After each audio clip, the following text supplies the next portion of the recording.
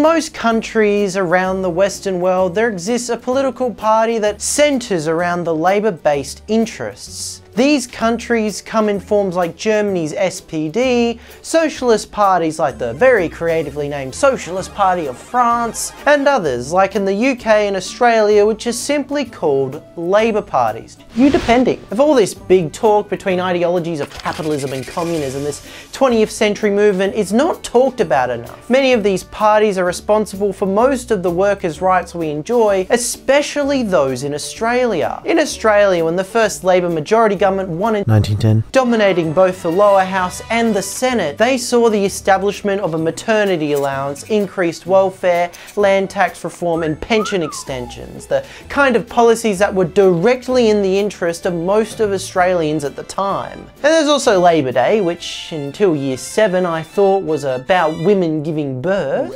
The United States is an exception. Out of the many advanced capitalist countries, there is one nation that is exceptional beyond all others for their complete lack of labour-based party. The land of freedom and democracy never had a successful political party that directly represented their biggest demographics, workers and potentially small farmers, and their interest. Freedom.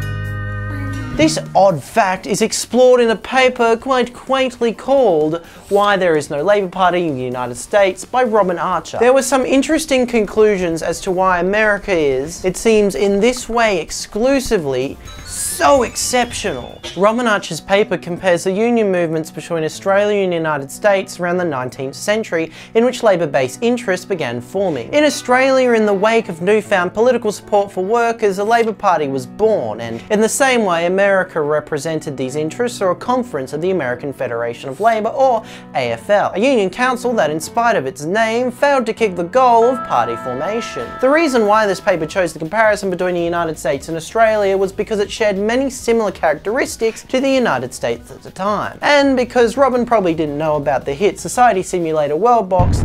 In the 19th century, both Australia and the United States were former colonial/British settlements, with the independent politics that developed a union movement considering the formation of a Labour Party in the 1890s. This paper sought to compare economic and social factors like prosperity, union organisation, farmers, race and immigration, political factors like suffrage, electoral and government systems, courts and repression, and ideas and values such as social egalitarianism, freedom of religion and socialism, and try to figure out how they affect each respective country. Before I read the conclusion of this study, here is a rundown this paper had for the respective nations in the 1890s.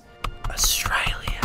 The first unions formed in the 1830s and stabilised in the golden 1850s, where craft unions managed to win victories like an 8-hour work week, not to be confused with the victories of craft beers, which was to create alcoholic hipsters. They started organising into councils in 1856 and began including non-skilled and semi-skilled unions in mining, shearing, port industries in the 1880s. The prize tool that'll help them later. Most important of these was the Amalgamated Shearers Union, ASU, in 1886, because apparently the sheep were the Australian economy at the time. As the 1890s began, unions started organising major strikes, first one being the Maritime Strike, which is a misleading name as it only partially involves maritime officers not wanting to leave the Melbourne Trades Hall, and largely involved shearers unions who wanted to make sure only union shearers existed, known as a closed shop. This spread to all major unions in the country, where the government started with employers and it fell apart after 2 months. Only after the strike did an epic fail in 1891 did unions agree with big ounces of enthusiasm to start a Labour Party. First electoral test got a quarter of the vote, giving the party the balance of power. Queensland was the first colony to have a Labour government victory, where Anderson Dawson formed a minority government for 6 days, but hey, it was the first one, you know? Good on you, Queensland. The only good thing you've done besides birth Bob Catter and colonise New Guinea. It formed a minority government on the federal level with Chris Watson in 1904, linked to a video someone did on him in the description. And finally, in 1908-09, Labour formed its first majority government under Andrew Fisher. United States of America! The first signs of a union movement was in the 1820s, which was unstable until the 1850s. First durable union was the printers' union, followed by other craft unions. Continuous trade conflict formed after the 1870s recession, back then called a depression, so I think people were kind of sad back then. 1891 saw craft unions in Canada and North America form the predecessor of the American Federation of Labour, or AFL. Unskilled workers began unionizing at the time, mainly in mining and railroad industries. Major strikes occurred in the early 1890s, which saw governments deploy military and allow private militias on behalf of employers to completely defeat the unions, often violent. Meanwhile, farmers formed a party which was pro-labor, gaining a bit of traction in some specific areas. As this occurred, America sank into the 19th century's worst depression. In this context, the American Federation of Labour became the closest it ever had to forming a labor-based party. In an 1893 convention, they voted on whether to form a political program modelled after the British Labour Party, possibly having an alliance with small farmers. This was a contentious prospect, and a lot of dirty infighting occurred between anti-party AFL President Gompers and his allies versus pro-party unionists, primarily from Chicago, who I presume saw others getting in their way and said, "Hey, I'm walking here." And yes, Chicagoans, that is how we see you. Gompers won and a Labour Party never formed. So now that we got the context out of the way, let's finally bring about the conclusion. This document splits its conclusions into negative findings, possibilities that can be eliminated, and positive findings, findings that couldn't. Reasons that aren't the reasons America has no Labour Party are as follows. Prosperity. One argument for why the US has no Labour Party is because they had not enough economic grievances. However, the findings when compared to Australia show the US had inferior prosperity, to which I say, sucked in, Yanks. We ate more beef per person in the 1800s, and that was preemptive revenge for you guys stealing all our women in World War II, as Japanese war propaganda proclaimed you did. And then again, did result in that waif song The Bridal Train, which I really do enjoy. When it comes to the gap between expected and actual living standards, which is primarily driven by commoners looking at the living standards of the wealthy, the standard that is promoted in the country, and the standard that they came from, this was also considered functionally the same in both. Farmers' Alliance. Labour populist alliances between workers and farmers was present in Australia and would have been likely to form a Labour Party in the USA, given both have access to farmers through certain unions. Racism? Racism played a role in the American and Australian labour movements of the time. Hostility against black and Chinese people was present in both. This was in part because such labour was exploited by owners and made it more difficult for workers to demand better wages. In Australia, this ended up boosting Labour Party popularity as racism was rife, and targets of racism, the Chinese, were yet to be present enough to make a difference electorally. This was also the case in northern industrial areas of the United States. Racism essentially gave both movements a platform beyond workers' rights to a similar effect. Southern and Eastern European immigration and growth of racism against them had not yet reached a point in either nation to have a notable effect on the movement either. Suffrage? White male privilege, in the most literal sense possible, suffrage was well established in many countries when they formed socialist governments, like Australia, where it was used by the labour movements to legitimise and provide a means for their government to grow on a popular stage. And the threat of class-based systems, or the potential of those systems being reimposed, gave the labour movement the ability to fight on pro-democratic grounds, further expanding the avenue of campaign for them. Egalitarianism, the prevalence of the idea of everyone being equal in America, is often one explanation proposed as to why it hasn't formed a Labour Party. The reasoning is that the idea prevented a class-based mindset, instead having a based Sigma grindset, and prevented the expression of grievances that labour movements are based on by viewing everyone as having an equal status. The presence of egalitarian views was also extremely present in Australia, however. Additionally, this mindset only served to strengthen the movement, as people were able to point out the disparity or threat of disparity between the ideal of egalitarianism and its reality. Freedom and liberty. America! Fuck yeah! It's proposed that Americans' value of individuality and liberty reduce collective actions such as that done by the labour movement. However, ideas of liberty were present in both Australia and America, and such ideas were touted by their respective labour movements as the reason on why you should join your unions and take collective action, as not doing so would put individual freedoms under threat by preventing a person from the freedom to develop their capacities. Essentially get good scrub, by not giving him a good enough living. To translate that in mainstream political commentator, literally 1984, freedom is slavery doublespeak. There were some factors that this paper considered not significant, but were actually quite distinct between these two great awesome nations. System of government. The United States had a POTUS. It was presidential, whereas Australia is parliamentary. These government types both fostered a two-party system and were both structured in a way that new parties, including Labour-based parties, could win the balance of power and expand from there. So the difference isn't really major in that way. Federalism.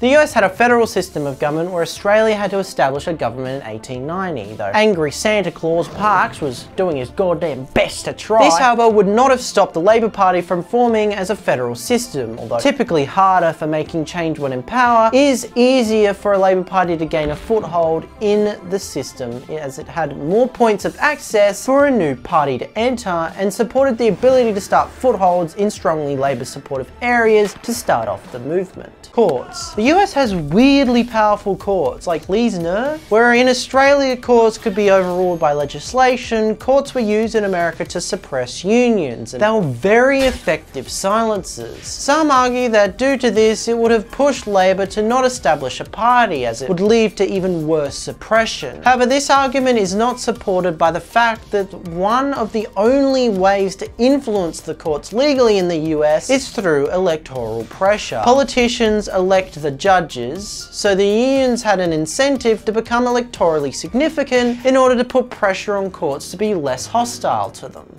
So, to quote the paper, explanation based on the level of prosperity, the prospects of a Labour populist alliance, the intense racial hostility towards blacks and Chinese people, the emergence of similar attitudes towards new European immigrants, the early introduction of manhood suffrage for whites, the electoral system, the strength of social egalitarianism, and the prevalence of ideas about individual freedom can all be ruled out. 5 tributes, and by tributes I mean possible explanations, are explored in this paper that remain. Weakness of new unionism, extent of union repression, importance of religion, and the loony lefty socialist agenda, or more accurately, socialist sectarianism / leftist infighting.png. New unionism. This refers to the growth of semi-skilled and non-skilled unions, which were dubbed new unions. Things like mine, rail and port workers, who were quite different to specialist unions which provided workers with skills like cigarette makers. Both Australia and America started off with the mostly craft unions, and both countries grew in unskilled unions in the late 19th century. In the United States, however, these unions were far more stunted in growth than their Australian counterparts. They were but a portion of America's unionized workforce by 1893, when the decision was made to not establish a Labour Party. In Australia, on the other hand, new unions were the main founders of the Labour Party. They pushed pro-worker policies and ideas, were the main unions behind the major strikes, and they were the base for the actual party's organisation, which allowed it to survive early setbacks. New unions in the USA also supported a Labour Party, but they lacked a lot of the above to actually push for it. Repression. The scale of difference between the US and Oz was as insane as one of those Minecraft YouTube thumbnails of a noob, pro and hacker template, where Australia was the noob at repression, America was the most certainly several command blocks above them. The US didn't have just judicial repression, as discussed earlier, when governments in both countries send police and troops to break up major strikes in the 1890s. There was often 4 times more armed men sent to break up American unions than Australia, and in every instance more armed men per striker, and it always ended far more violently in the US. In Australia, repression helped because it defeated the union movement and gave them a reason to invest their resources into politics. In America, repression hindered because unions were destroyed. They were weakened to a point where, although motivated, were completely unable to push the union body of the AFL to form a Labour Party because they lacked numbers, money and influence,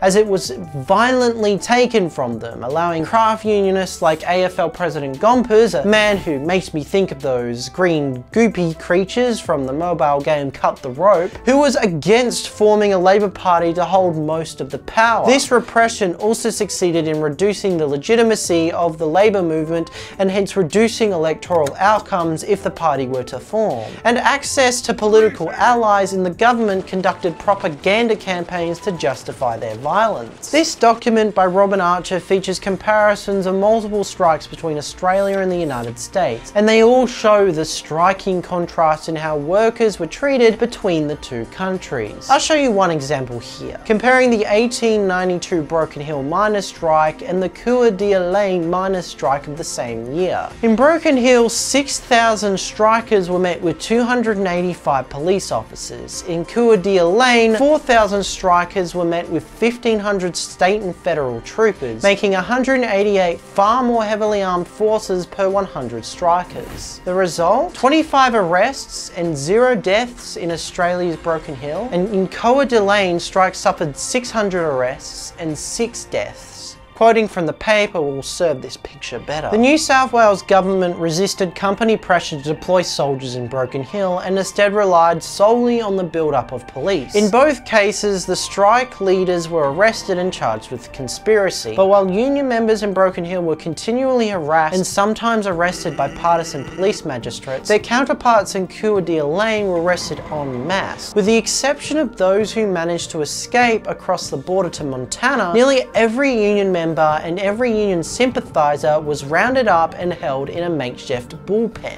Martial law was declared and remained in force for 4 months, and it was the publicly stated goal of the military to destroy the union and drive its members from the region. Military commanders offered to free imprisoned miners who resigned from the union, and 2 mines that were continuing to employ unionists were forced to close down and reopen with non-union labour. In addition, only in Coeur d'Alene were workers killed. So much for freedom, Anna. This destruction of the unions is what fueled a lot of opposition to political involvement by craft unionists like Gompers, who along with others often cited the need to prevent complete destruction by keeping an apolitical stance. Such fears did not exist in Australia. This led to mostly unions that were already essentially destroyed to support political action, and they at the time held very little sway in the US. There are other potential factors as to what stopped American forming a Labour Party. The next being religious zealousness. America was far more religious than Australia, and religious groups were far more hostile to unions than Australia. Union leaders were fearful that taking a partisan approach would emaciate their union membership, as workers already had strong loyalties to existing parties that stepped from either religious ties or civil war ties. In Australia, the main 2 political parties at the time were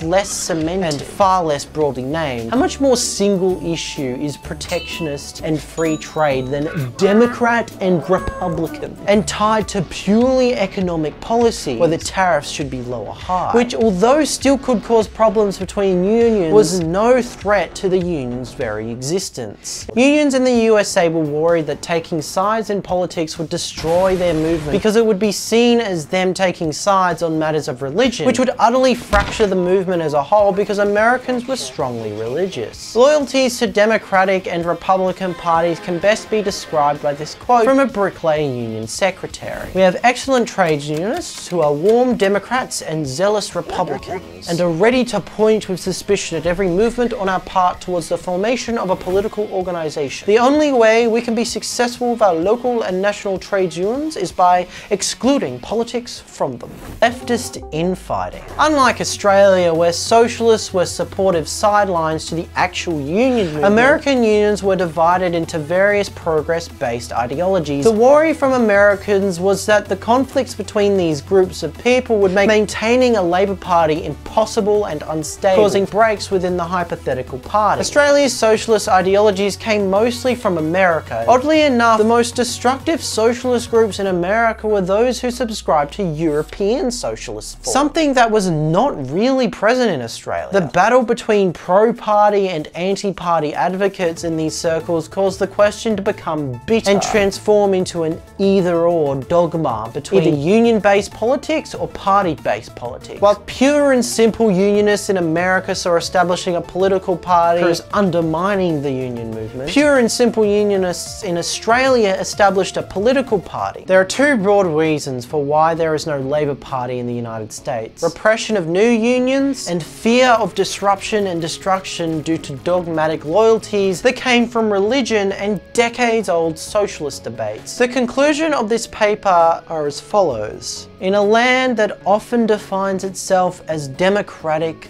secular and liberal, it is the importance of repression, religion and socialism that help explain the failure to establish a Labour Party.